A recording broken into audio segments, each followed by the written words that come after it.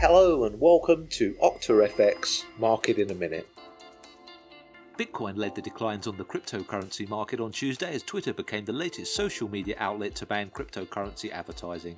The world's #1 digital currency by market capitalization fell below the $8,000 support level and losing over 4% intraday at one point. The US dollar recovered towards the 106 handle against the Japanese yen as risk on trading sentiment spread through financial markets. Possible trade concessions from China lifted global equity markets and the overall risk environment.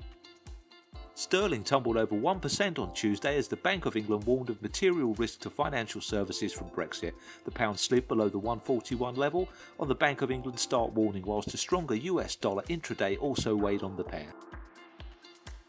Like and subscribe to our channel and tune in Monday to Friday for more Market in a Minute.